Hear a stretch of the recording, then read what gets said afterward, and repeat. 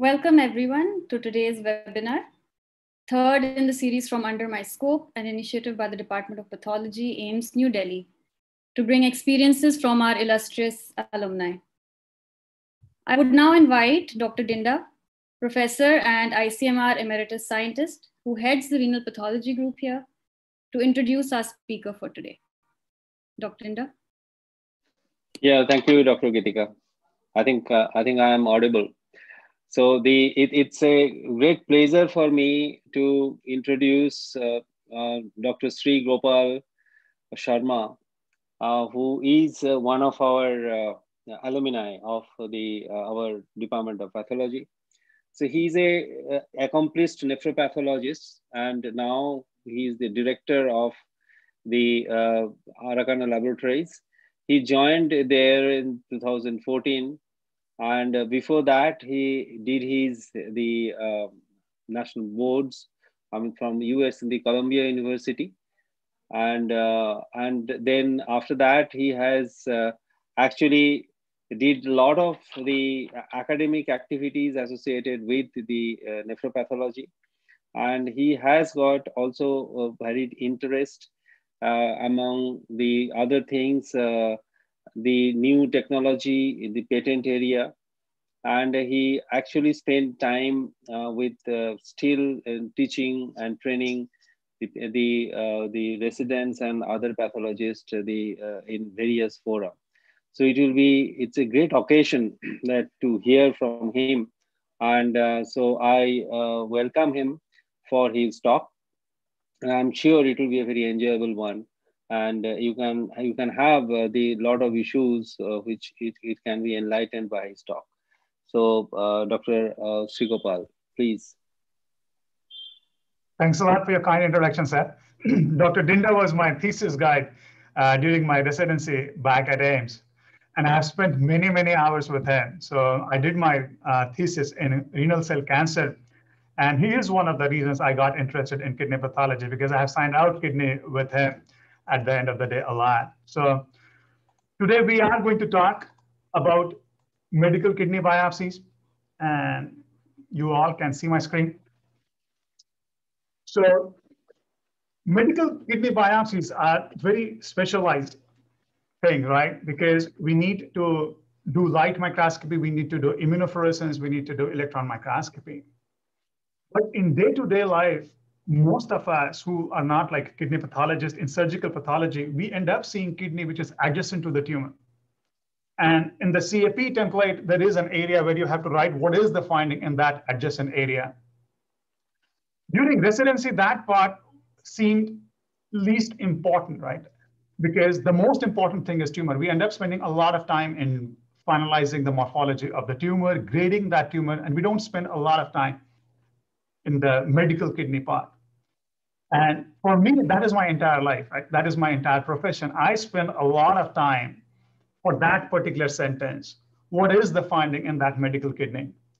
So in first 30 minutes, I wanted to go over some basics, how we can improve our findings or our morphology, what we should write in that particular sentence, and what we can learn. So when you interpret a medical kidney biopsy, it is always best to make your observation in compartments. So glomerular compartment, tubules, and interstitium, the area in between the tubules. Tubular interstitial compartment, and blood vessels, vascular compartment. Why do I say that? Because when you look at a tumor, you're observing the entire morphology as a one picture in your mind. While when you're observing a medical kidney, you have to concentrate on individual compartment, one compartment at a time, to appreciate the findings. And it is very important, specifically as a PG, to hone on your skills of what is normal. What do you call something as normal? Because if you know what is normal, you will be able to identify what is abnormal as you move forward in your career. So let's focus a few seconds on what is normal. So this is normal. This is a normal glomeruli. This is a normal glomerulus because the mesangium is not expanded. There is no increase in mesangial cellularity. Loops are open. There is nothing in the Bowman's space. The background tubules are back to back. The lumen is empty. There is nothing within the lumen. and the vessels are okay. They are not showing you any intimal fibrosis. That is normal. If you can just say that in the report, that is going to be very helpful. Because as we have made progress in the oncology world, your patients are going to undergo chronic kidney disease because of the problem in this adjacent kidney. Okay? So this is one more example of a normal kidney, where you can see the normal glomerulus tubular interstitial compartment as well as the vascular compartment. So what are the common abnormalities which you can see in this kidney? So let's pick up some of the abnormalities.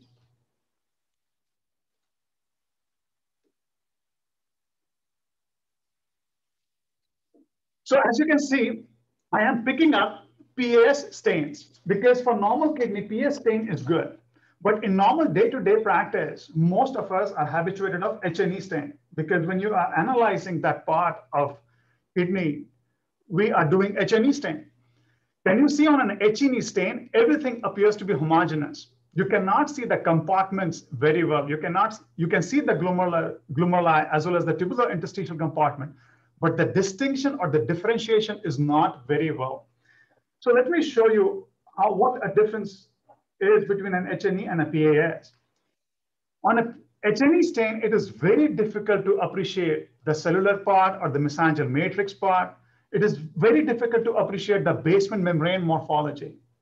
So what I will recommend when you are triaging your slides, pick up a slide on which you should do at least a PAS stain to analyze the area for medical kidney diseases. Because PAS stain makes a lot of difference. Now you can see that.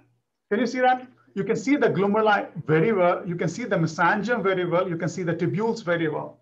So choose a slide on which you are going to perform a PAS and make your analysis and your observation on the PAS stain. Because on H&E, it is difficult to make those observations. You cannot observe or make your observations on the glans very well. So these are two glans.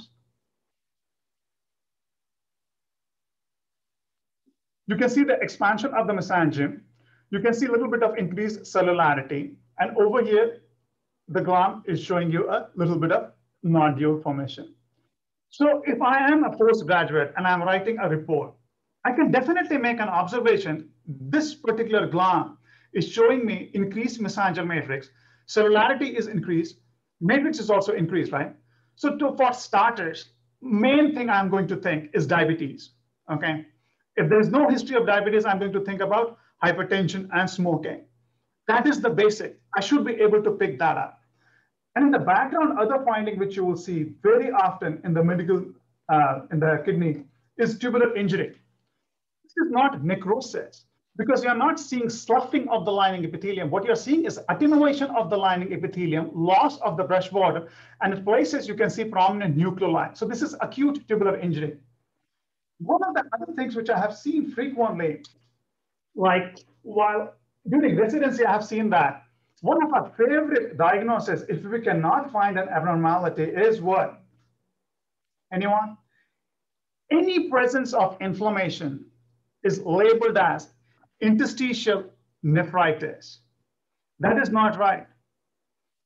Because we end up calling many things as itis, right? Mild cholecystitis, mild gastritis. So just mere presence of inflammation in a medical kidney biopsy is not equal to tubular interstitial nephritis. And I have seen that term being used frequently in the biopsy, chronic tubular interstitial nephritis. In the medical kidney world, that term has a totally different meaning. So the image which I'm showing you right now over here, is that interstitial nephritis? How many of you are going to call this as an interstitial nephritis? You can write your chat comments in the YouTube part and we will go over. So are you going to call it or not? So if you ask me, this is not interstitial nephritis. On an H&E stain, it might be difficult to appreciate, but the inflammatory cells are present only within the area of scar. That is, they are not present in the non-scarred renal parenchyma. And let me show you the beauty of a PA stain.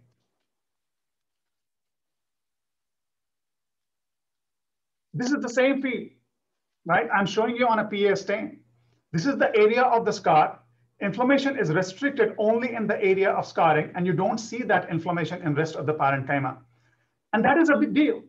This diagnosis appears small, but the meaning is totally different. You will attract inflammation in an area of scarring, and that is going to be non-specific. If you say the word tubulointerstitial nephritis, that to me, as a nephrologist, means something active is going on. I have to go back to the patient history to look for active drugs which are going on. And if it is an active interstitial nephritis process, I have to treat my patient. Because when the interstitial nephritis is going to heal, my patient is going to develop scarring. And all of us are born with fixed number of nephrons. So as a nephrologist, the prime job is to prevent that scarring. So you have to start treatment. So that is the importance of saying interstitial nephritis or not. So in this case, you're not going to call it. In this case, there is plain acute tubular injury. There is no nephritis because inflammation is restricted in the area of scarring. That's why you're not going to call it interstitial nephritis. You're going to call acute tubular injury. You're going to call glomeruli with mesangial expansion. Look at the history. If your patient is diabetic, you can blame that on diabetes. If your patient is if not diabetic, most likely smoking, and look for the history of hypertension.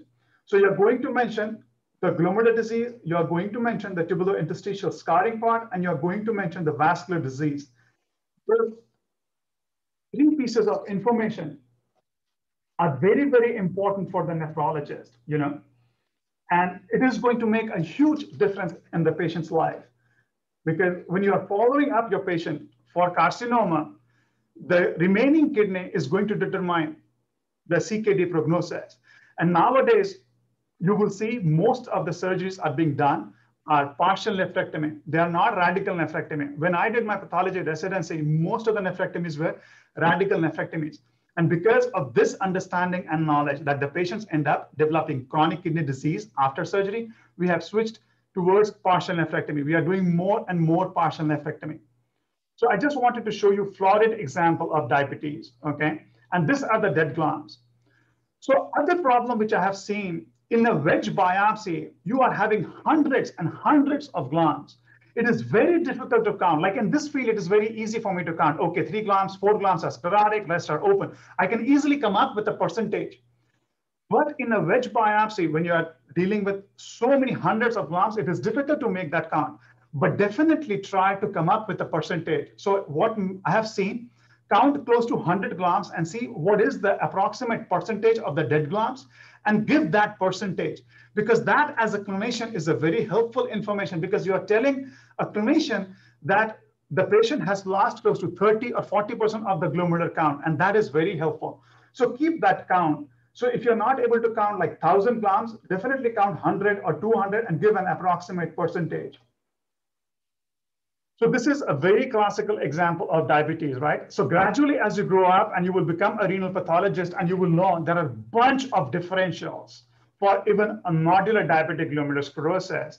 But for starters, when you're a PG, this is okay to say, when I see a nodular glomerular sclerosis, you will go back, look into the chart and make a diagnosis of diabetes. Because that itself is going to be very, very helpful. And this is a bad vascular disease. And you have got a lot of arteriolar hyalinosis also in this one.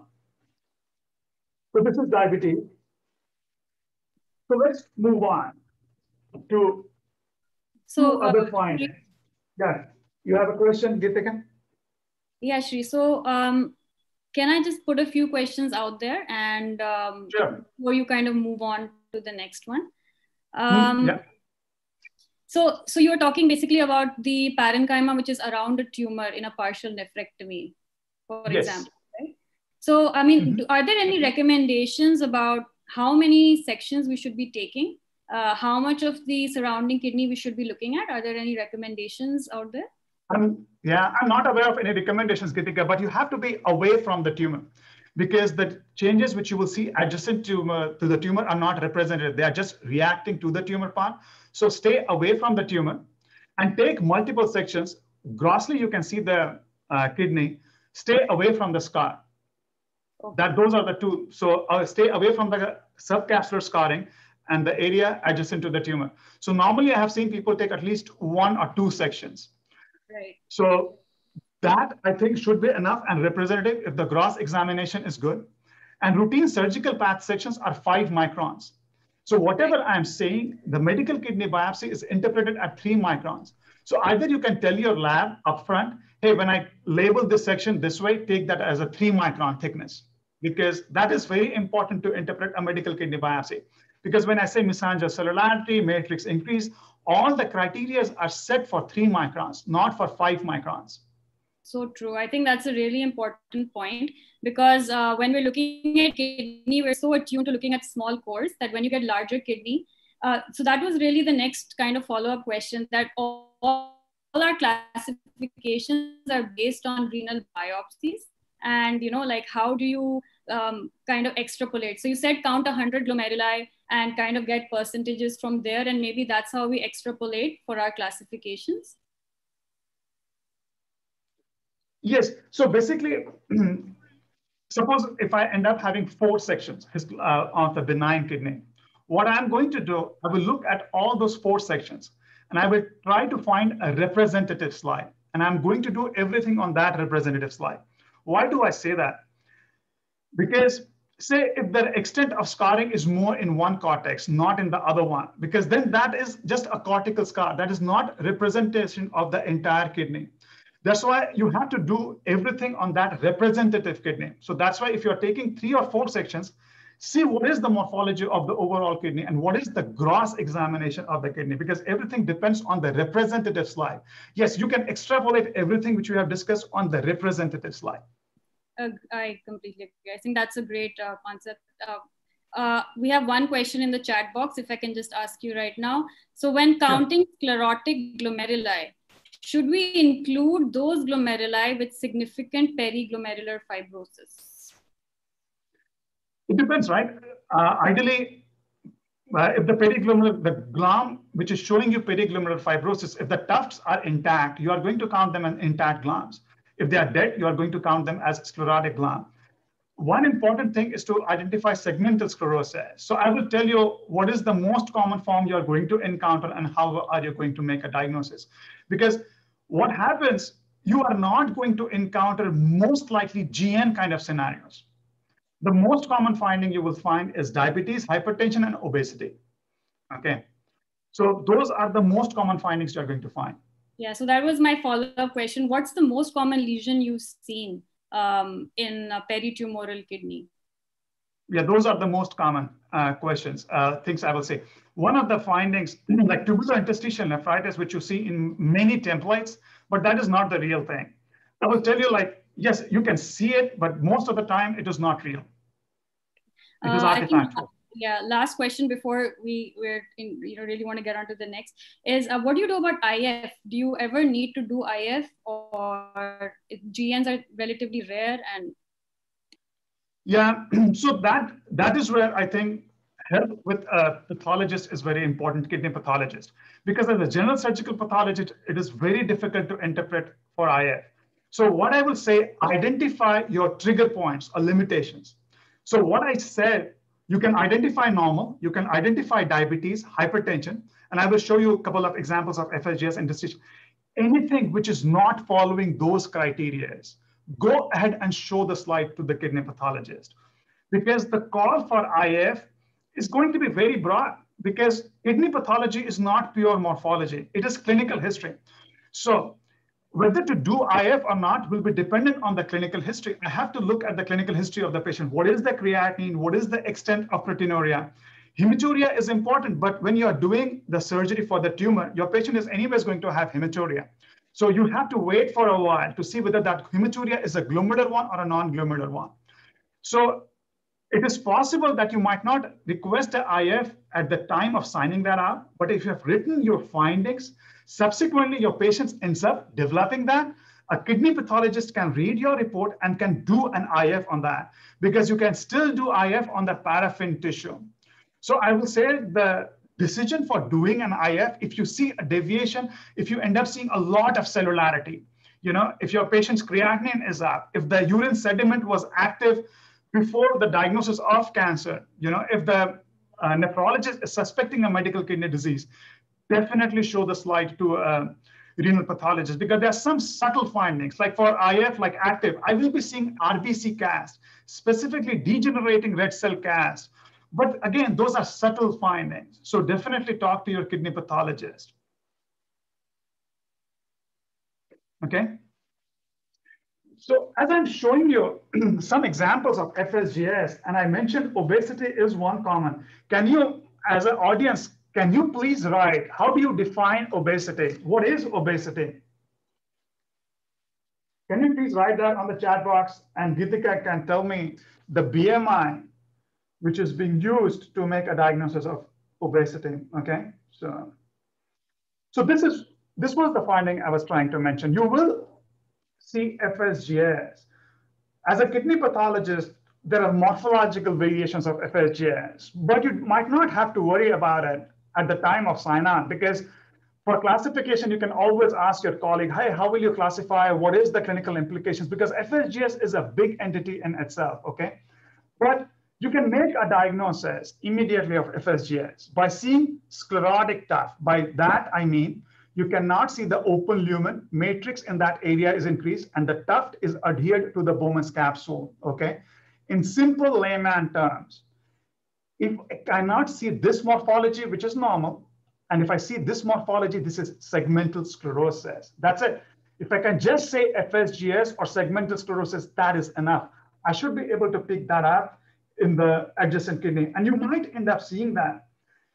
Geetika mentioned initially, like how many sections or how many slides are going to be enough to evaluate. So from the history, if I look at the history, if my patient is obese, if the patient was having bad hypertension, you might end up doing 2 or 3 sections, because see, FSGS is a focal disease. You might not end up seeing the disease only in one section, okay, or only in one level. So normally what I have seen in surgical pathology, we take only one section and we do only one level. That might not be enough for FSGS, because you might end up missing FSGS. This is the same biopsy, same slide, different levels. You were not able to see this gland on the earlier levels, but you can see that in the later levels. In this one, you can see this is glomerulomegaly.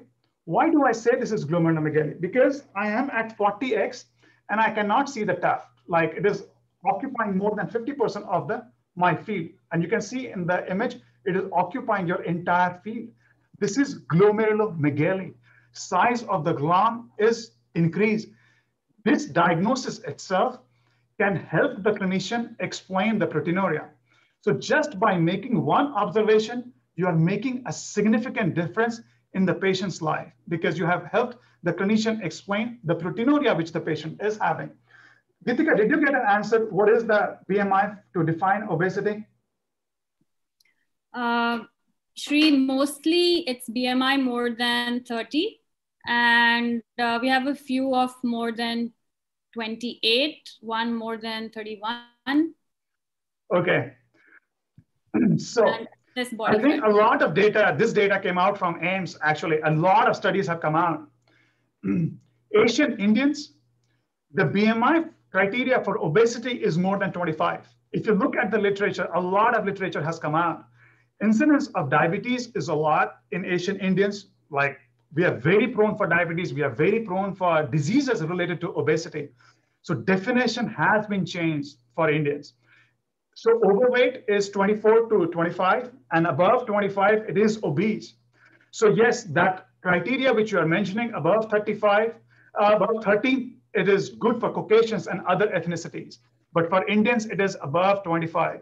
So as soon as you change that definition, obesity-related glomerulopathy and the problems are going to increase, because that we have seen, if you look at the Indian literature, a ton of studies on the risk factors from the endocrinology world has come up, like how the BMI is making a difference. And we know in kidney world, obesity does affect the kidney, like specifically proteinuria. 2 things I mentioned, glomerulomegaly and perihilar FSGS, they are both adaptive form, and you can see that in adjacent kidney.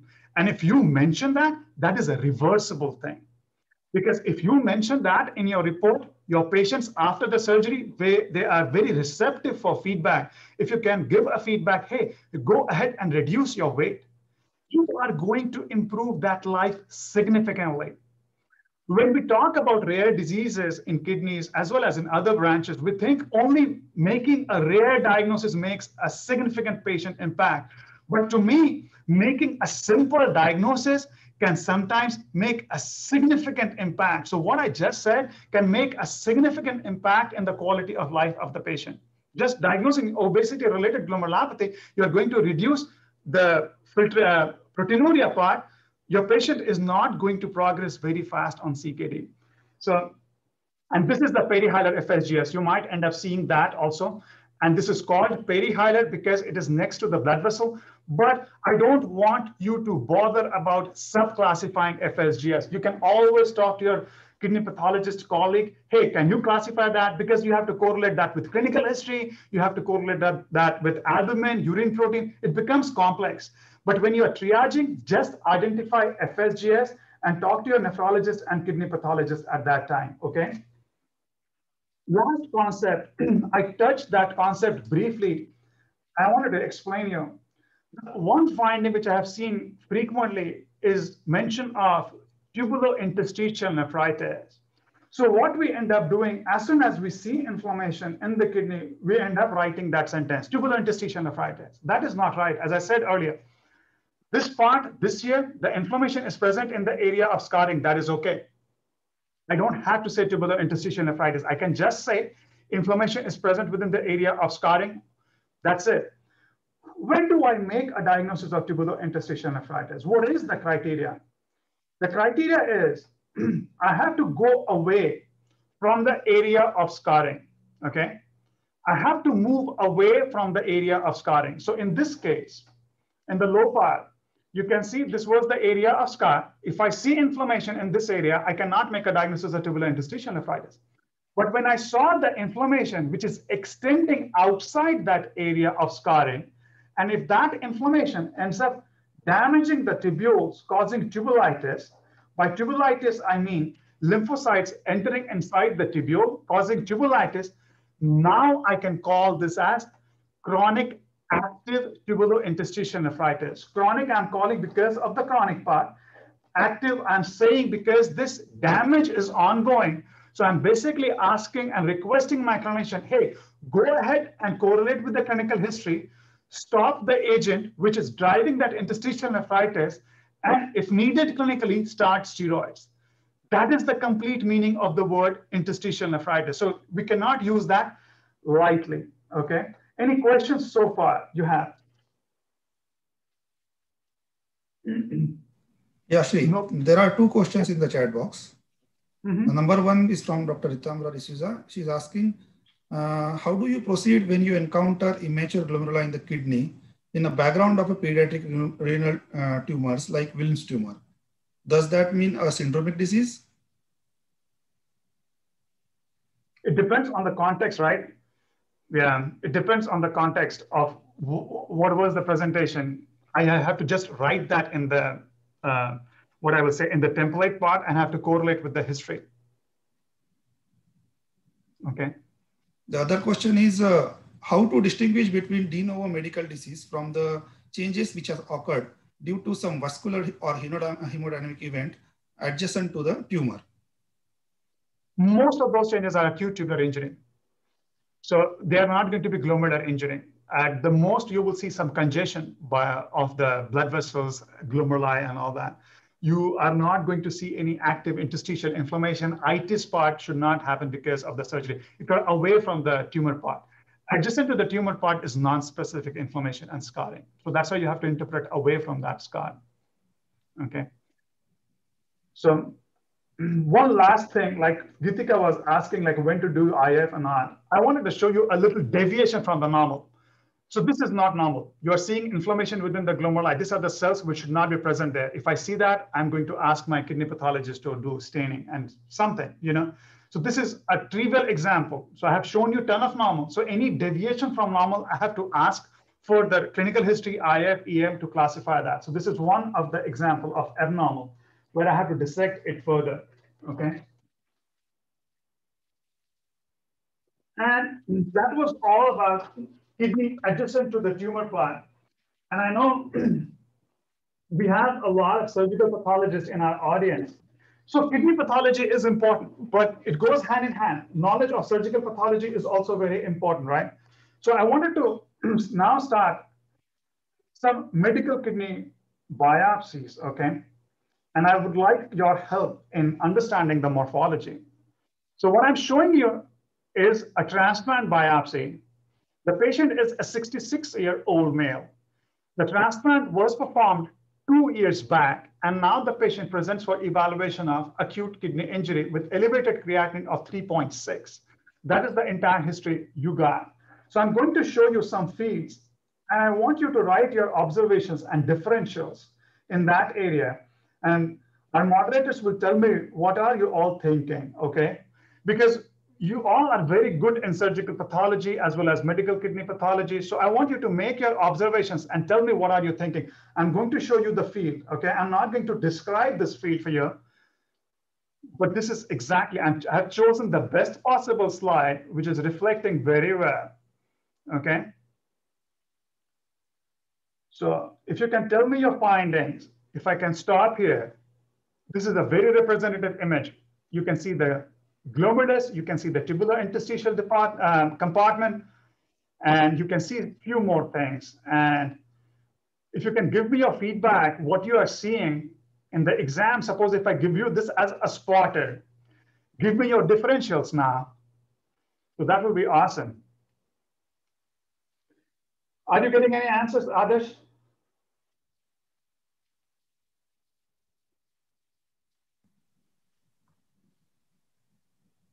Yeah, Shri, one of the participants is saying that it is tubular interstitial edema.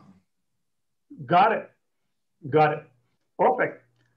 Very brave, and I'm really glad. So observations wise, so whenever we approach any disease, our brain ends up making an attempt to make a diagnosis. Give me the answer right now.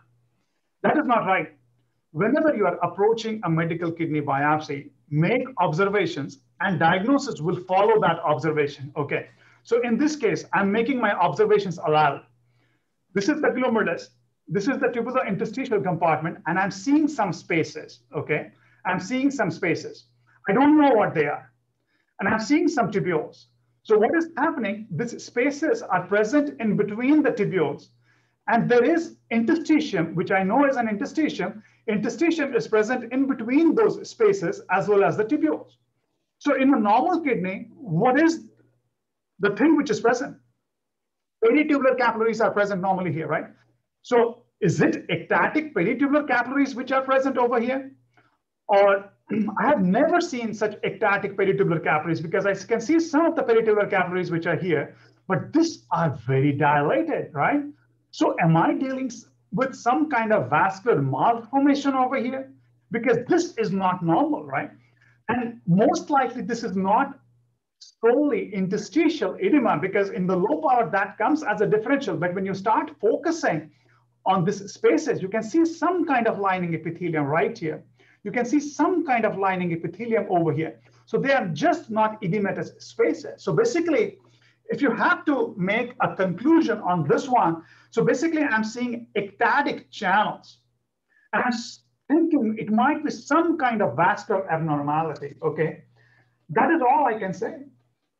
So again, you can convey that to the clinician, and you can take things forward from that point. You can ask more clinical history.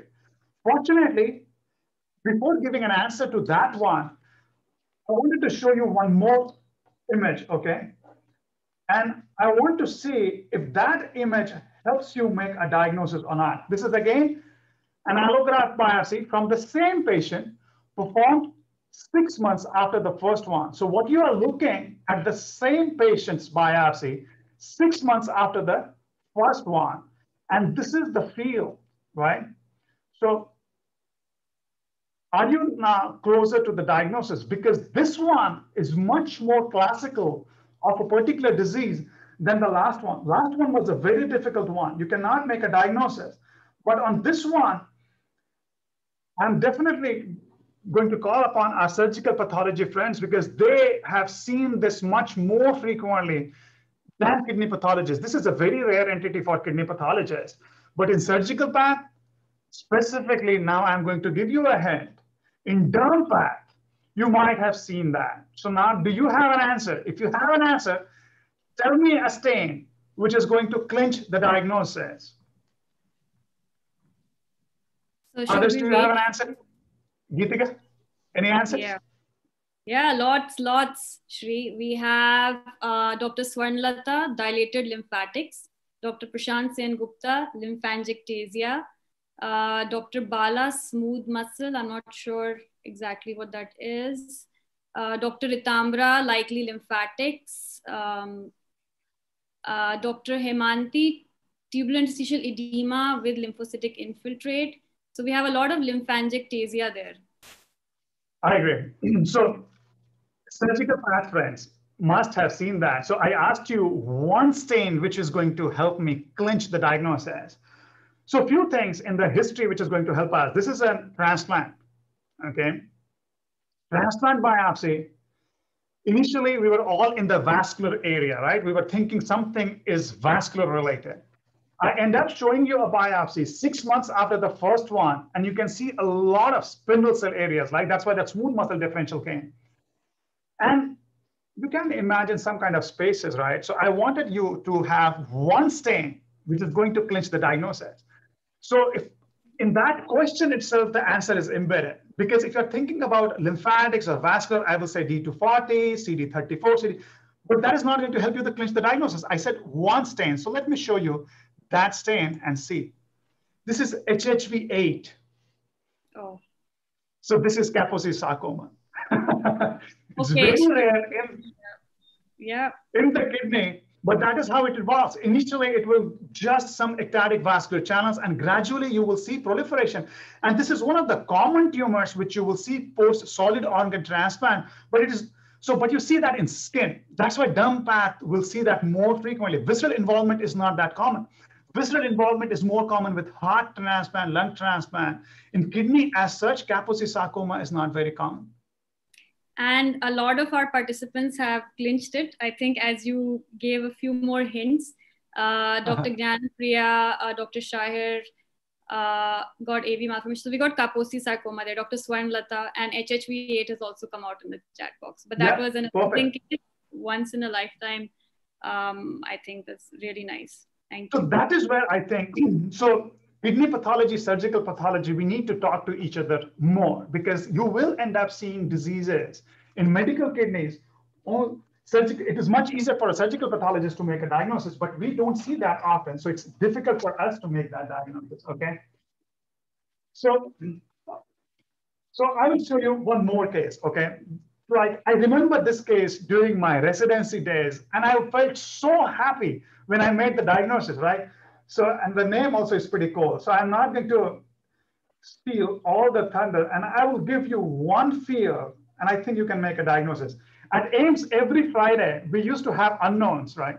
So there were some unknowns where you have to make an approach, and it is very difficult, while some unknowns were considered as spotters. So this is one of those spotters. If I give you this history that this is from some area, which I'm not going to tell you, you will clinch the diagnosis. You will make the diagnosis just like that. But this is a kidney biopsy. And you are seeing, and this is a very representative field of that biopsy. I will let you have your own time in making the diagnosis, because this is a very representative field of that particular disease entity. I will let you make your observations without guiding you, okay? And I have chosen an H&E stain, and I will show you the beauty of other stains once you have made your diagnosis on H&E stain.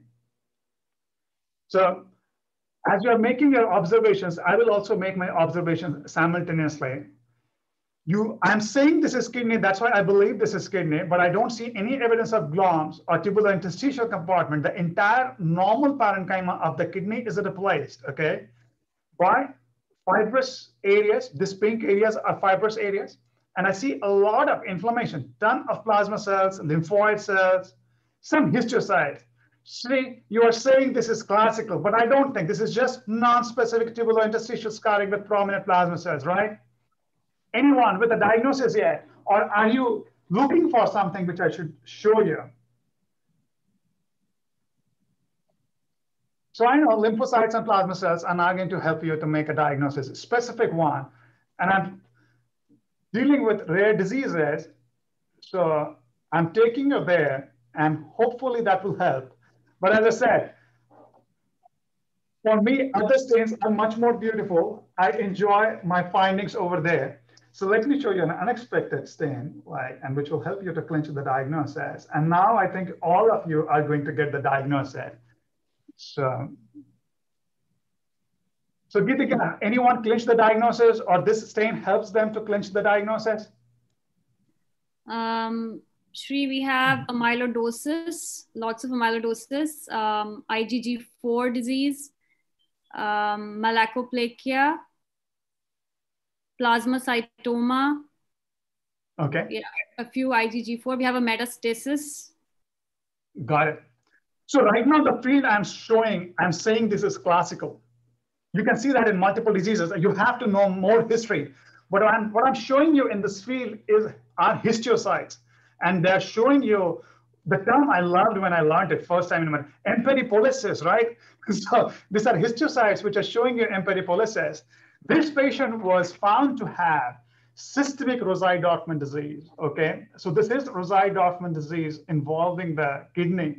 And sometimes it's very rare for it to involve the kidney, but sometimes it can present as a solitary mass. But in this patient, it was widespread. The patient had a widespread Rosai-Dorfman, and it ended up just involving the kidney. So it was easier for the kidney perspective to make a diagnosis.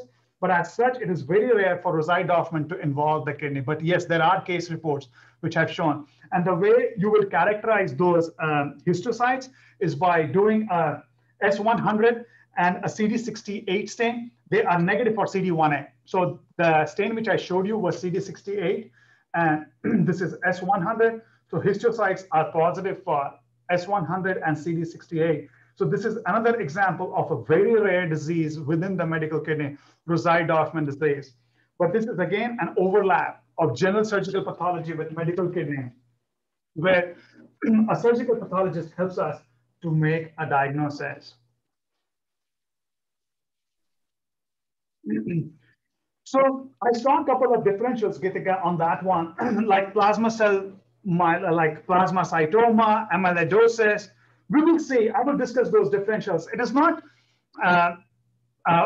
You are seeing a lot of plasma cells. Differential will be definitely a plasmacytoma, but the pattern was very reactive in that one. So that is a hint which will take you away from the malignancy. Histocytes were there, but definitely if you are suspecting plasmacytoma, you have to do H for kappa and lambda, okay? So now I will switch to pure kidney, okay? I will go away from those transition cases and I will switch to pure kidney, but still there will be some fun for general surgical pathologists too, okay? So this is a medical kidney biopsy from a patient who is a 67-year-old female who presents for evaluation of acute kidney injury, proteinuria, and ascites, okay? The patient history is significant for diabetes mellitus and hypertension. SPET is pending, and creatinine is 3.2, and albumin is 2.6, okay?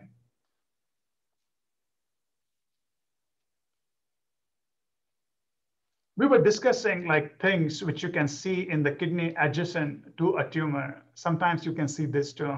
Anyone who can clinch the diagnosis. I'm going to move ahead. You can write the diagnosis in the chat box, but I'm just going to make some observations along with you as we are going to review this. This is an H&E stain, okay? So I showed you a ton of diabetes. So most likely I'm showing you another example of diabetes. I told you the patient is diabetic. So boom, I made the diagnosis and I can move on to the next case, right? But in medical kidney diseases, you have to wait and make multiple observations. And I said, you have to observe multiple compartments. So in this one, the glomerular compartment is involved because I can see the expansion of the mesangium and I can see the tubules, they are not back to back. There is something pink in the interstitium, which is expanding the tubules, okay? But I'm showing you H&E stain. That's it. You cannot make a lot of observations on H&E stain. That's it. You have to use your other stains to make the observation. Like, what is this thing which is expanding the interstitium? What is this thing which is expanding the gland, okay? So explore that further, you need help of other stain. So I love PAS. So I will move on to the PAS section. And immediately, it brings out many things. This pink is normal, right? We saw multiple examples of diabetes where the mesangium was expanded. So you can see the expanded mesangium. This is a little pale as compared to that. When you see the tubular interstitial compartment, you see the expansion by this pale material. I'm calling it pale because as compared to the other PAS stained stuff in the background, this is pale. This is not staining strongly with the PAS stain. That's why I'm calling that as a pale. So any answers for this one, Geetika, yet? Did anyone clinch the diagnosis? This is, I will call as a spotter. This is a spotter. Yes, Shri, we have amyloidosis. And I think that's for the pale material, and the vascular disease is atheroemboli. Perfect. And that is perfect. And you can see that frequently, So specifically, if the patient has undergone any vascular procedure previously in life, you can definitely see that. Yes. So you made the diagnosis in this one. This pink pale material is basically you are suspecting amyloid. Is that enough? I wanted to show you before I move on and confirm or refute the diagnosis by performing an IF. Let's make the observation again on a silver stain. Can you see the silver stain? The stains are beautiful in kidney, and they're very helpful for us to clinch a diagnosis. See this silver stain, these nodules, they are silver rich. You can see some pale areas. See, this area is silver pale, this area is silver pale, this area is pale. And you can see similar pale areas in the interstitium. That tells you something from outside has come. And in this one, you are thinking amyloid because this pale material is present both within the glans as well as within the interstitium. That's why you are thinking about amyloid on this one, okay? So what is the other thing which you need to make a diagnosis on this one, okay? Congo red, obviously, right? So we did a Congo red, and it is positive. So Congo red always has a problem in displaying very well. So on the screen, you might not see, but I can see Congo red positive material both within the gland as well as interstitium. So yes, we are dealing with amyloid, but we need to characterize the amyloid further, okay? So we need immunofluorescence stain. So this is the IF stain. The amyloid is positive for lambda. It is negative for kappa, so that was helpful. Amyloid, another image which shows you positive for lambda and negative for kappa. And on electron microscopy, you can see fibrils, which are very characteristics for amyloidosis. Okay, so this is the diagnosis. Are you all happy with it? Do you think we did a good job? We worked up this case. Can I move on to the next case? This was all good. Are you all happy? Do you think we missed anything? We completed this entire case, right? Looks like a good diagnosis. Everyone is happy? Yeah. Perfect. So, there is always going to be a trick. So what are the things which are bothering you? There are always, as a kidney pathologist, you always need an explanation of things, right? So what is bothering me is on the IF, I showed you blood vessels. When I look at the light microscopy, I'm time and again telling you there's a lot of amyloid. Interstitium is positive, glans are positive, blood vessels are positive. But when I ended up showing you the IF, and IF was right here. I'm showing you only the blood vessels. I'm not showing you the interstitiums. The interstitium is not staining. What's happening? So you have, see, that's why what is not staining in the IF is also important. You have to continuously ask yourself that question. So, okay, this material, if it is a amyloid, is positive for lambda, the background material, which was similarly very chunky, should have stained for amyloid, right? Why it is not staining? So you asked yourself that question, you move on to the light microscopy, and you see there is a ton of Congo red positive material within the background, and that is not picking up IF. What's going on? The stain didn't work? What's going on? So the next question you have to ask yourself, what is the pattern of amyloid, or which form of amyloid involves the tubular interstitial compartment more? That's the question you need to ask. Or did something go wrong with our staining that only the vessels are staining, not the interstitial compartment? Can you throw some light on it? Can you help me out? So you can write your answers, and the answer is right here. Geetika, any answers which popped up? Yes, Dr. Gyanapriya says LECT2. Perfect. That is the absolute answer. So this patient has a combination of AL amyloidosis and LEC2 amyloidosis. LEC2 can be a common incidental finding in kidney biopsies. And why do I bring that up? Because in US, mostly it is reported in Hispanics, but there are only case reports from India. In India, has been reported in Punjabis, right? And I have seen case reports from Pakistan also. So what happens when we think about amyloid? We think about nephrotic syndrome, we think about proteinuria. But LEC2 amyloidosis might not present like that. It might present as a predominant tubulointerstitial disease process. So you might not end up getting that much of proteinuria, but it is important to suspect LEC2 because it can be an incidental finding.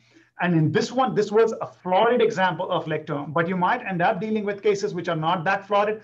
So you have to suspect, do a Congo red, and it can coexist with other diseases. So those are some of the take-home messages I want to convey. So most likely LEC2 is existent in India. We might be able to see more cases of LEC2, okay? So this is one of the examples where your patient has multiple diagnoses.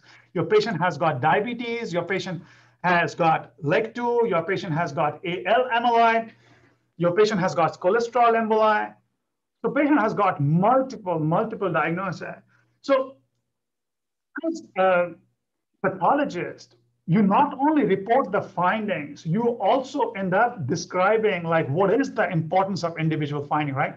So when I'm dealing with LEC2 amyloidosis, it's very important to convey to the clinician, hey, you are not dealing with a lymphoma or myeloma right now, but AL amyloidosis will be associated with that. So treatment and prognosis is going to be completely different.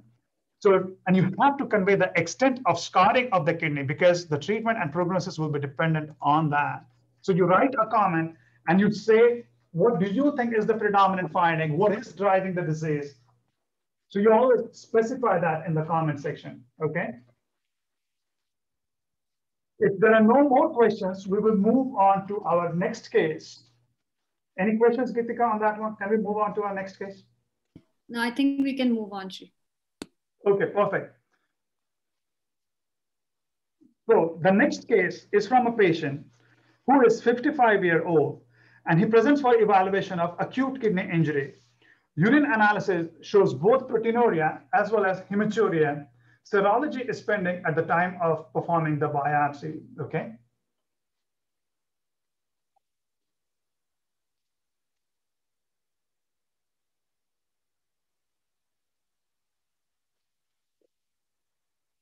So this is a good field on HNA to make observations. I'm seeing glomeruli. The normal morphology of the glomeruli is totally distorted.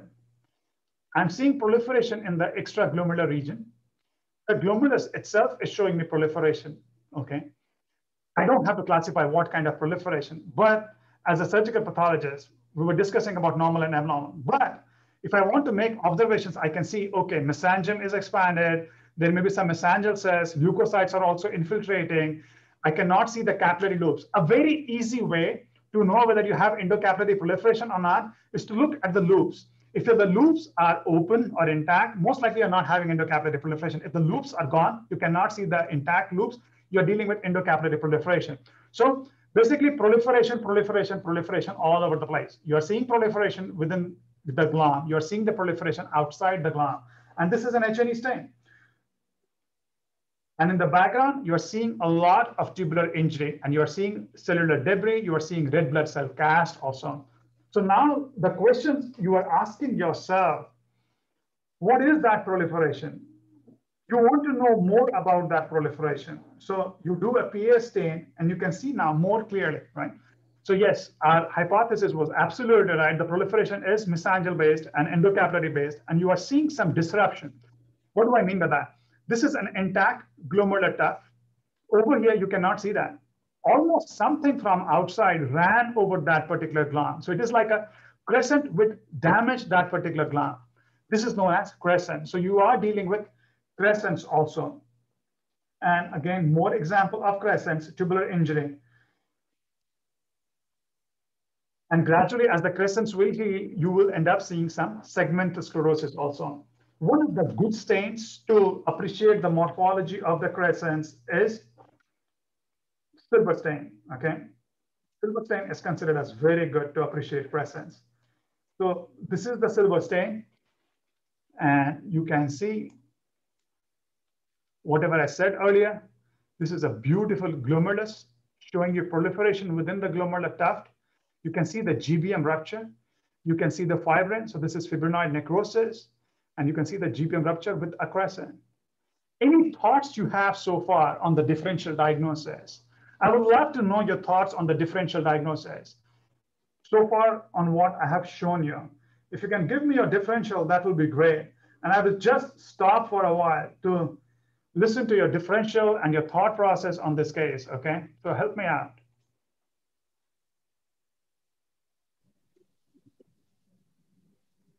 Any feedback, Deepika? Adarsh? Yeah, I think we just give it Few more seconds? Okay. Yeah. So basically, I'm interested to know your thoughts on the differential. What are you thinking? What's going on with this kidney? Because I have shown you the morphology and I have stopped at a place which is quite representative of what I have shown. So tell me your thought process. If you have questions, ask me questions. Hey, Shree, I would like to know more before I make a diagnosis. So I'm going to show you the rest, right? IF, I'm going to show you. But what is your differential on light microscopy? And what are the questions you are going to ask yourself on light microscopy is important. Shree, just for the audience, can you just quickly recapitulate the clinical? How old was this patient? Yeah, the patient was in 50s. The patient presented for evaluation of acute kidney injury. Urine analysis shows proteinuria and hematuria. Serology is pending at the time of biopsy. Okay. And Dr. Vikram Deshpande has joined us and says that he has more hair than you, but he's loving your presentation. Thanks for that, sir. I enjoyed your presentation too. I wanted to do IgG4 today, but I was not aware you are coming. I have a ton of questions on IgG4. So maybe next time we can do IgG4. Okay, we have some differentials on the chat box. Okay. I'll do them. We have a crescentic IgA. We have an ANCA GN. We have SLE. There are 2 or 3 SLEs there, so lupus. Then we have a post-streptococcal GN. I love the differential. GN, yeah, everything basically, I think. So I love the differentials so far, Geetika. So let's approach this case just on the basis of morphology, and let me explain you. So IgA, yes, definitely. IgA can be a differential, and both primary and secondary, most likely you are dealing with a secondary, like an infection, right? Because you are seeing proliferation, you are seeing necrosis or a crescent. Yes, definitely infection will come in the differential. But ANCA, not that much, not traditionally. Because ANCA traditionally, the glomerular tuft or the glomeruli, which are not involved by ANCA, should not show you proliferation.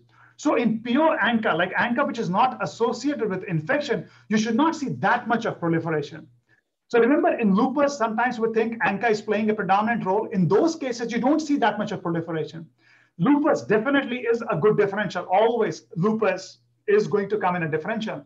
But typically, in the Friday conference, if there is something important, you put that right in front and people are not able to guess because I have biased you completely in the fields which I've shown you earlier. I'm showing you something and no one is picking this up, right? So I'm showing you something which I have not shown you. I have not even mentioned in the description till now, but it is right there in front of you. What is that? So you can tell me, Shri, I have no clue what is that, but identify that there is something in the field which we have ignored it completely. We have not discussed it so far, okay? So let me describe this stuff which is there. This is something which is pale, amorphous, not showing me any staining with the silver stain.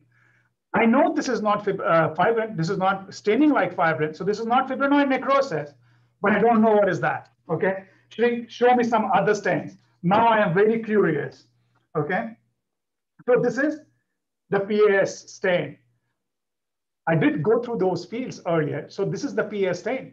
You can see the same stuff, which I mentioned on the silver stain right here. And you can see the globular morphology, which we discussed earlier, and we focused so much, but we ended up missing this thing, which was there right in front of us. So what do you think is this stuff? What do you need from me to make a diagnosis on that? What do you think is that material? Do you need anything else from me to make that diagnosis? I'll show you a trichrome stain. In the meanwhile, as you are thinking very hard, I think this trichrome is beautiful, right? You will clinch the diagnosis right now. And the diagnosis is coming. Gitika, multiple diagnoses popped up in the chat box and everyone got it. Am I right? I think we give it a few seconds. Just give us a few seconds. We have a few. Definitely.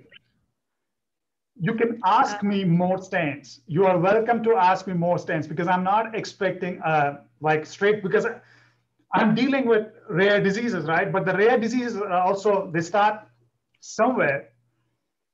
So this is the start. So we recapitulate, this material is weakly pass positive. Silver was negative. It was not staining with silver, it was PAS pale, and it is blue-gray with the trichrome stain. Yeah, I think we have a few. So I spoke all the buzzwords for something, Gitika. So collagenofibrotic, hyaline deposit, cryoglobulinemia. These are, there's also, Dr. Swanatha, collapsing. Okay. So let's deal with one differential at a time. Yeah. Collagenofibrotic. Yeah. Can we just know about the Congo red before? That was the exact question I was waiting for. Yes, someone please ask Congo red. Yes. We have a lovely audience today. They've asked Congo red, and we have one more, fibrillary and lipoprotein. Oh, so you got it, right? So do you think we got the diagnosis? Yes. What do you need? You need IF, right? So you need IF to make the diagnosis. So let me show you the immunofluorescence findings. So what are you expecting on immunofluorescence though? What is more common? What are you expecting on immunofluorescence? You can write that on the chat box and I'll move forward on the immunofluorescence. So this was the immunofluorescence and it shows apple green birefringence. And this is IF. This is IgG. This is C3. This is kappa. This is lambda.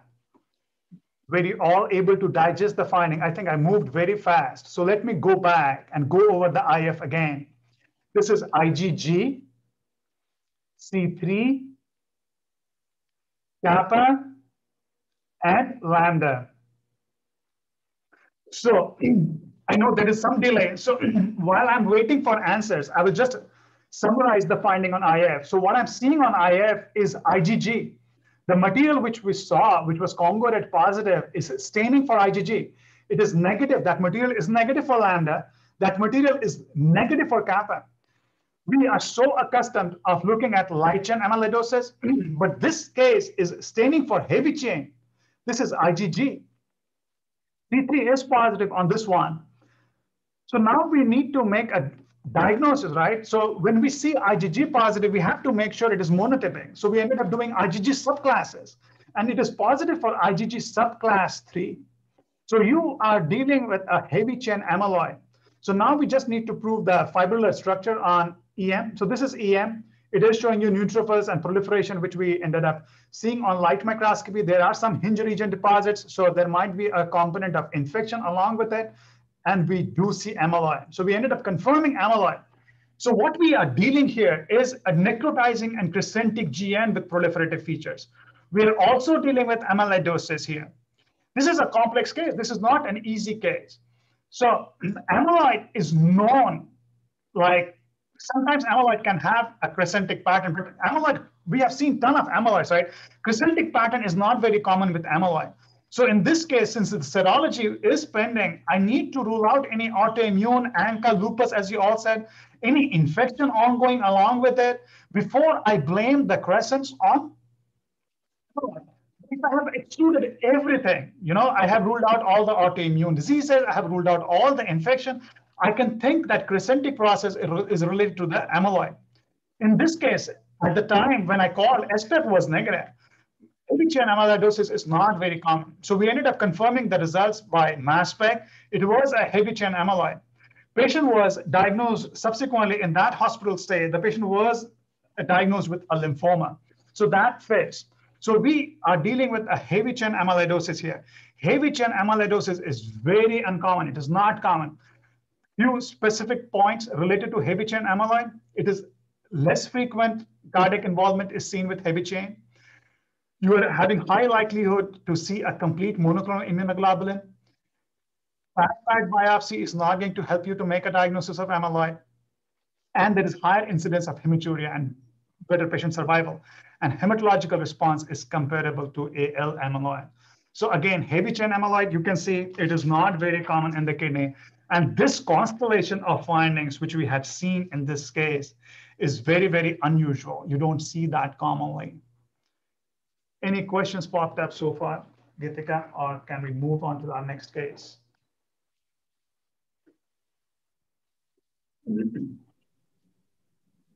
Yeah, I think we can move to the next case. Okay, perfect.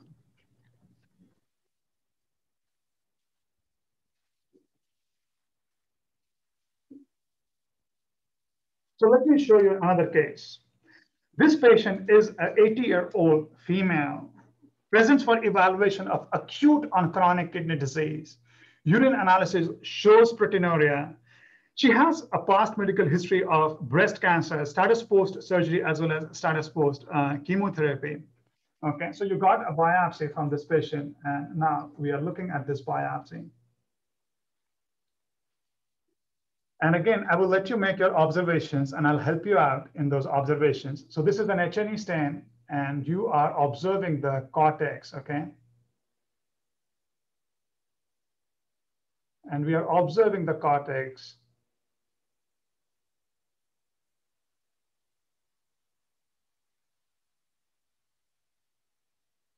Okay.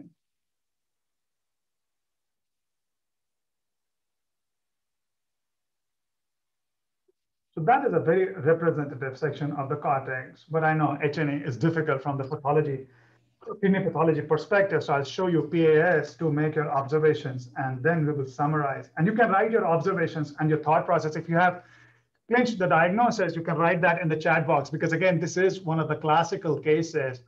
After the last case, I wanted to show you something light and easy because last case was very tough. I know you all are mentally exhausted and sipping some more coffee. So I wanted to show you a very easy case. So I know you have already clinched the diagnosis. So you can write the diagnosis in the chat box. And I will stop at a representative field. And this is a very representative field of the entire thing. So do we have the diagnosis yet, moderators? I think we should wait for 2 minutes, 2 seconds. Okay. So the diagnosis popping up are LCDD, collagenofibrotic glomerulonephritis. Okay. Waiting for a few more. Okay. So while we have those two diagnoses, so you are having some material which is PAS pale and is expanding the mesangium. Okay. LCDD can happen, right? LCDD can definitely happen, but it is very PAS pale.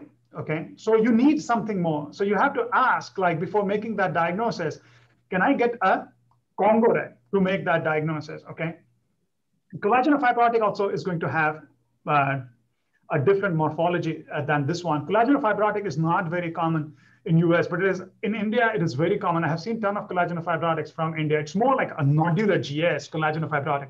You will see nodules which are expanding. In this, the nodules are not very well defined, and this stuff clearly looks something from outside has invaded the kidney. It's very PAS pale.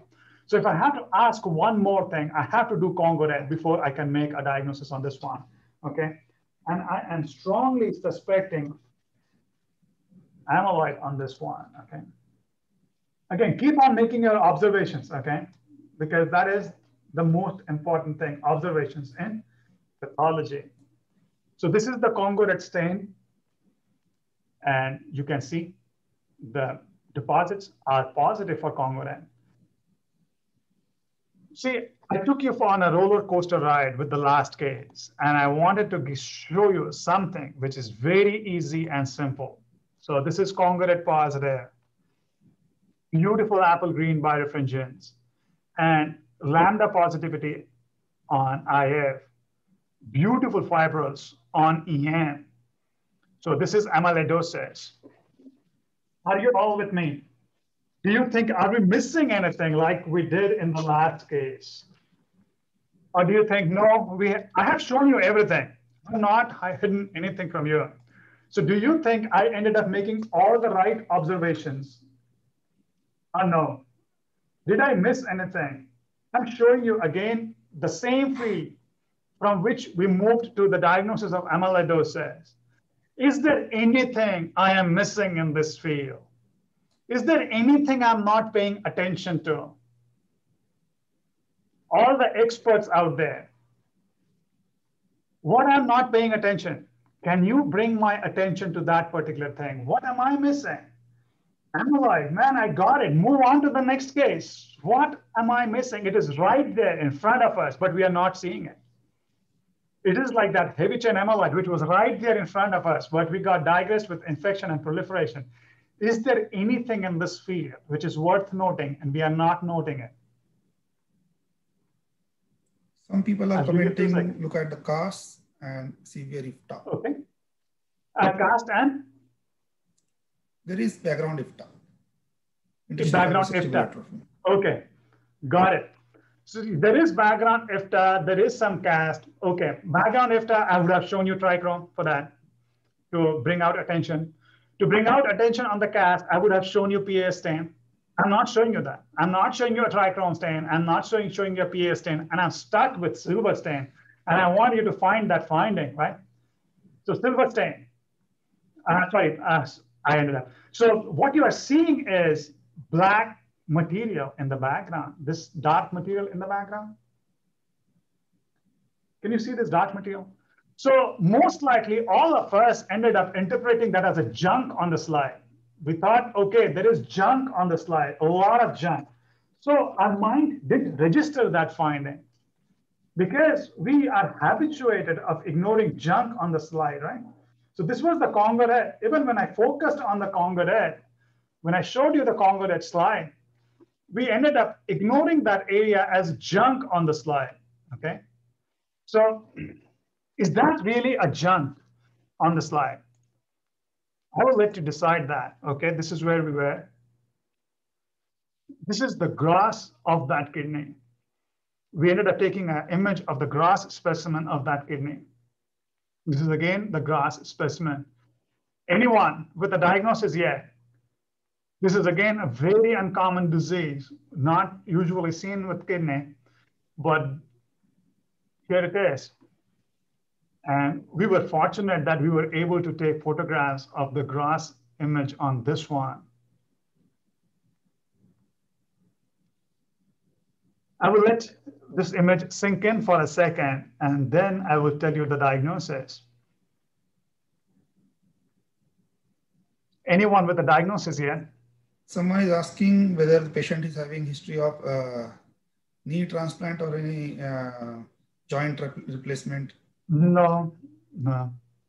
Other comments are. But yeah, that is a good thought process. We are thinking on the right direction. So I am showing you the deposits within the gland, and the granules are also present within the EM. So diagnosis on this case is Argyria. Those are the silver deposits. We ended up digging more on this patient, and the patient was taking silver supplement, and she was taking those silver supplements for last many years. So the patient is having Argyria. And there are case reports which shows silver deposits within the kidney. So patient was subsequently found to have like blue skin and everything. So she was taking silver supplements for a while. So this is Argyria. This is again a very rare disease. And we were just fortunate that we were able to take, because grossing, this biopsy itself was very different. This biopsy grossly looked different. That's why we ended up taking a photograph of this one. This is not very common, okay? So we ended up dealing with a lot of rare cases today. Okay, we have last few minutes, like last 15 minutes. So we will, are there any questions, moderators?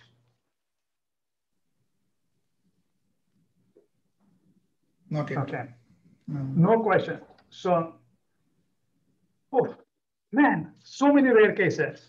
So let's deal with something easy and straightforward now, okay? So to me, diabetes should be considered as very straightforward, because when I used to tell my friends, hey, I'm doing kidney pathology. What, kidney pathology throughout the day? What, man, this is just members, diabetes, nothing else, no fun. Come to oncology. Oncology is a lot of fun. In medical kidney diseases, you see just diabetes, IgA, and membranous. Membranous has evolved drastically in the last few years, okay? We don't say a lot about diabetes. So I'm going to show you what fun you can have just with diabetes, okay? So this is another example of a biopsy which was performed on a 62-year-old male with history of diabetes and hemophilia. Patient presents for evaluation of acute kidney injury, and he has a history of chronic CKD. The baseline creatinine of 2 has increased up to 2.7. Serology is positive for ANA, as well as dsDNA is positive. Complement levels are normal, ANCA is negative, okay? So one of the classical diabetic histories, right? So most likely you are dealing with just chronic kidney disease.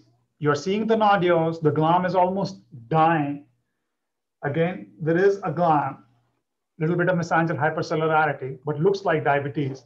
And the background kidney shows you a lot of scarring, like this is all tubular atrophy and interstitial fibrosis.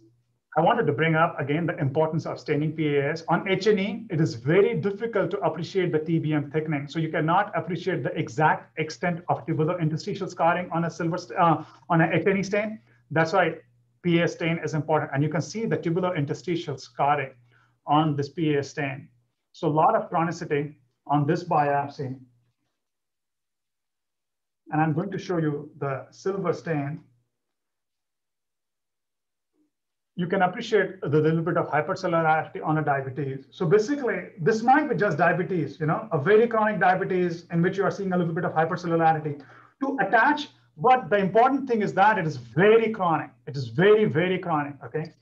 To attach any meaning to this thing, you have to interpret the immunofluorescence, okay? Only then you will know whether this finding is important or not, okay? So I'm going to show you immunofluorescence. And I want you to interpret that immunofluorescence for me, okay? And let me know if there is anything important or not. So this is IgG. I will let you observe that immunofluorescence for a while. This is IgG. This is C3. This is kappa. This is lambda.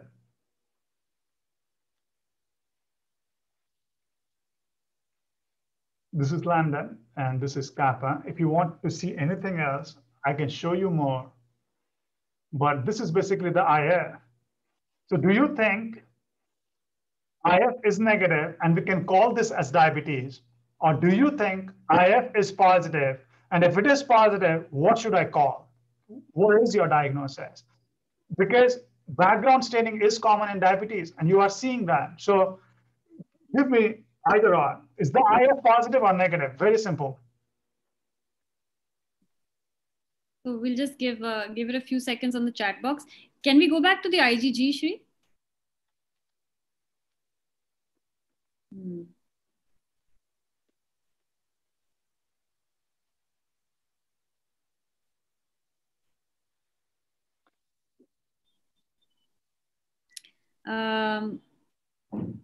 So Dr. Vas Kanan says pseudo-linear IgG due to plasma leak. Dr. Gyan Priya feels that it is positive with mesangial deposits. Dr. Miraj positive. And Dr. Jansi has diagnosis. Should I put it out there? Yeah, you can tell me the diagnosis. Fibrillary. Okay. Dr. Gyan Priya feels that they are smudgy mesangial deposits. So it seems like that it's real. Dr. Swarnlata. It's real, right? Yeah. Yeah. So I would like to address that. It's very difficult to take an image in a diabetic kidney because, as someone said, that there is normally a background staining. Like in the kappa and lambda, I wanted to show you that staining because you are going to have a high background in a diabetic. You are going to see that. And in a diabetic, normally also the nodules, they end up appearing very bright. But in this case, this staining is you're absolutely right. This is the smudgy staining for IgG. And for a kidney pathologist, this is like they will say, oh, this is classical smudgy. That's why that diagnosis was clenched. This is fibrillary. So you do EM. And I wanted to show you the EM because many times it is not important to go on high power and just measure the fibrils because I see many people emphasize a lot on measuring the fibrils because the pattern itself gradually, as you see cases of amyloidosis, fibrillary, the pattern of the EM in the low part itself gets very classical for fibrillary. You don't have to do the exact measurements multiple times. So in this case, there is nodular diabetic glomerulosclerosis along with fibrillary glomerulopathy. But if I am practicing in a place where there is no, what I would say, EM, can I make a diagnosis of fibrillary confidently or not? If I'm sitting alone in a place where I don't have access to EM, can I make a diagnosis of fibrillary confidently just on that IF? Or do I have any support or anything which can help me out to make that diagnosis? That is a question. And the answer for that question is right here. So even if you're sitting alone somewhere, you don't have access to EM, you can make a diagnosis of fibrillary. This is a DNA JB9 stain, and it is positive in fibrillary. So do you think I ended up covering everything on this case? Like, do you want to do anything else? Oh my God, don't tell me. So we have DNA JB9 coming. You made the observations along with me. So anything else you would like to do in this case for sake of completion? Congruent, right? Always a good idea to do a congruent. So let's do a congruent on this one and see. We did a congruent. Can you see something? Interstitium is positive for congruent. The glams are negative for congruent. Can you see the interstitium which is positive for congruent? Yeah. So the interstitium is positive for congruent. In this one, what are you thinking?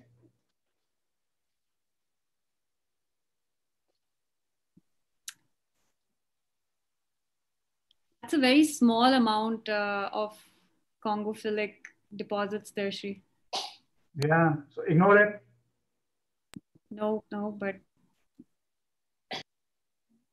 Do electro. Because there are two options for you.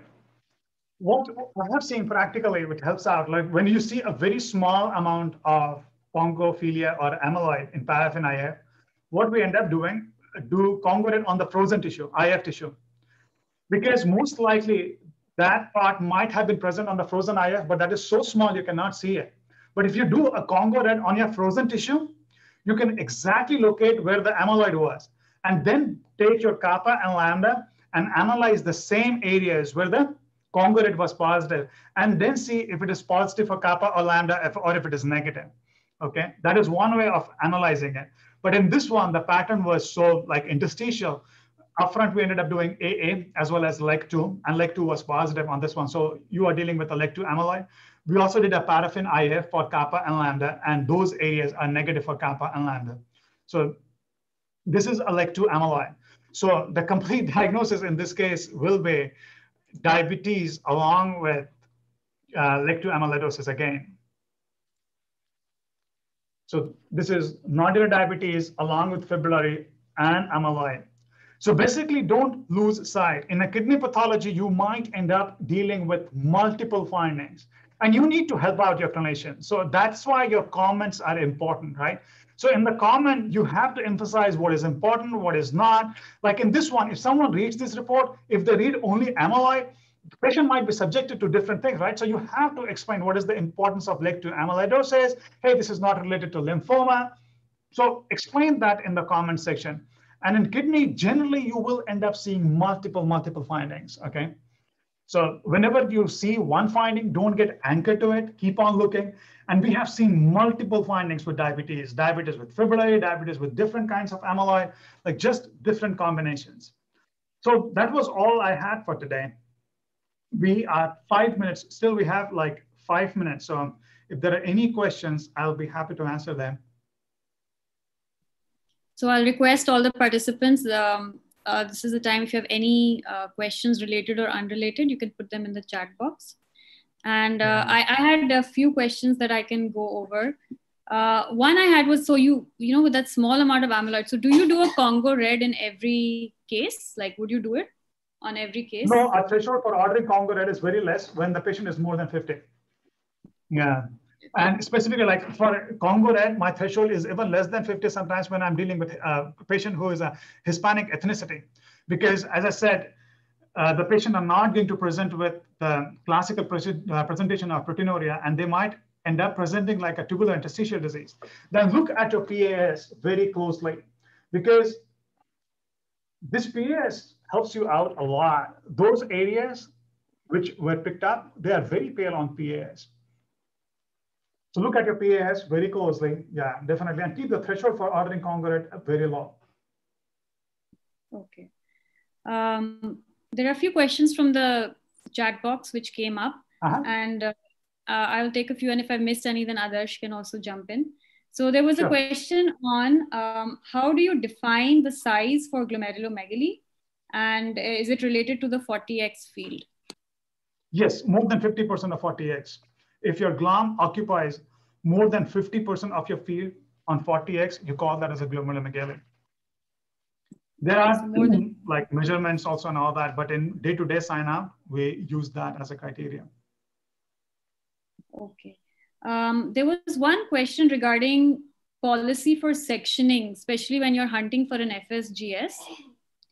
What policy for sectioning? How many steps is there? Do you do?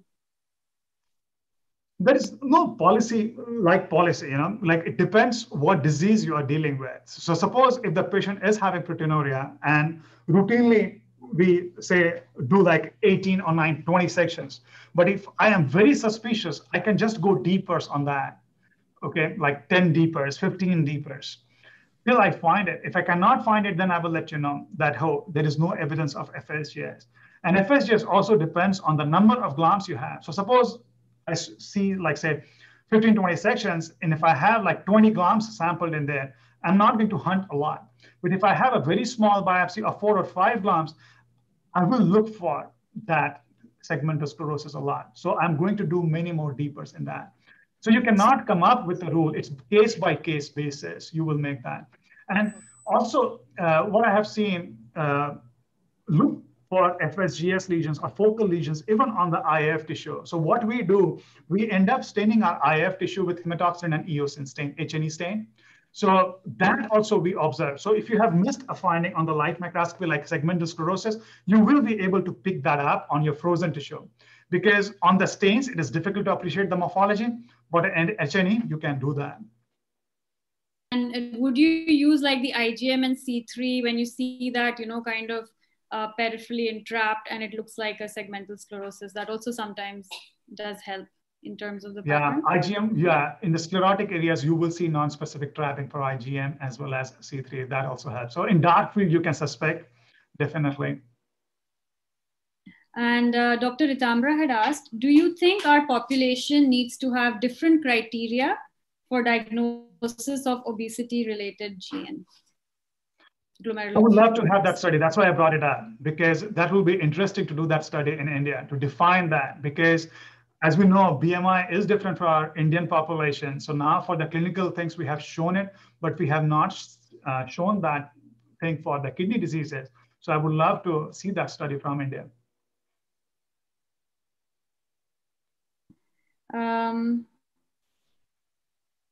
Yeah, so I think that's from the chat box from my side. Adarsh? There is one question, and they're asking that how in the previous case, how do you know that the nodules are not due to fibrillary, and how much we are certain that it is related to diabetes nephropathy, because already we have proven that it's fibrillary. Yeah. So yeah, it will be difficult, right? So there is a component of fibrillary and there is a component of diabetes also. So diabetes is very predominant because you can see the nodules, they are huge. The amount of deposit is less in that as compared to the size of the nodule. So you are making a subjective judgment, but it will be impossible for you to make a judgment. Okay, out of 100%, that morphology was 90% of that morphology was contributed by diabetes and 10% by fibrillary. You cannot make that judgment. And clinically, that is not important. So I think both played. On the morphology, it looks like diabetes was the predominant player just because the amount of deposits was less. But can you be 100% certain about it? No. There is another question. Could you use the laser dissection of the organized deposit and subject them to mass spectrometry for evaluation of deposit? Yeah, you can do that. That is how LCMS is performed. So for amyloid, it is more commonly done. So what they do, they take the slide, perform a congruent stain, and dissect out the areas of interest. And you do that for any disease of interest. So there are a bunch of studies which have been published, like membranous is the other thing. So we dissect out the globs selectively, and then we do LCMS on that.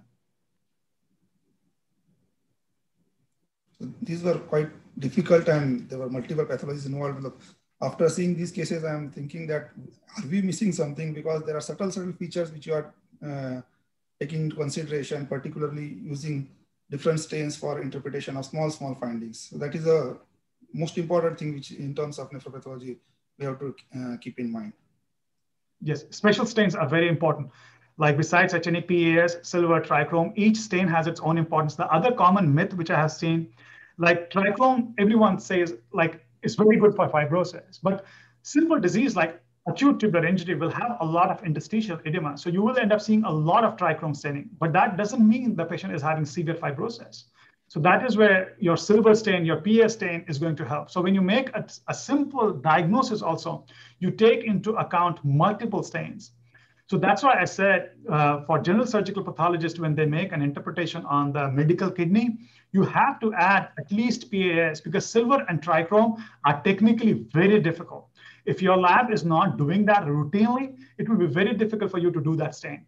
But PAS stain is very common and most of the labs do it, but that one stain is going to add a lot of value in the reporting. So definitely do a PAS stain at least, besides HNE, to interpret medical kidney biopsies.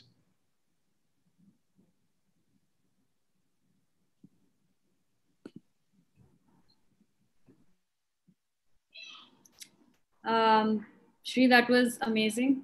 I mean, it was mind-boggling, just the number of things all packed into that one small kidney biopsy. And I'm sure that all of us are going to be really looking harder next time we sit with kidney. So thank you for that. Amazing cases, just amazing. Thanks a lot, Gita. It was a pleasure. Thank you. Thank you so much, Shree. It's always such a pleasure when one of your students way back from 20 years ago has done so well and comes on and delivers such an amazing talk. What I really liked about your talk was that you had a little bit for everyone. You had a bit for the residents, for general surgical pathologists, for nephropathologists, and you took it from what looked like normal to what looked really out of the way. I mean, as a person who hasn't touched kidney for 20 years, even I was fascinated. Thank you so much for that.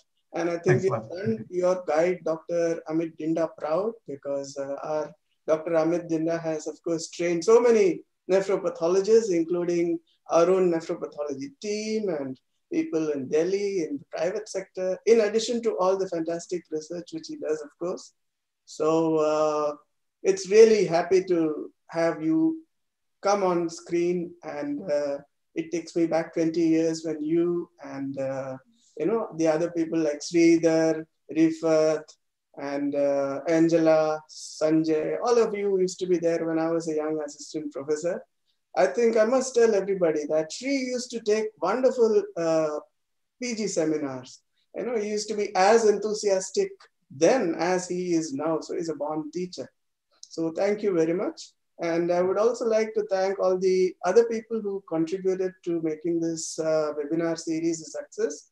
Dr. Chitra Sarkar, of course, started this off, and subsequently Dr. Manoj is carrying it on. We will be coming to you every Saturday, the last Saturday of the month, and except for December, of course, because we have a Christmas vacation at that time.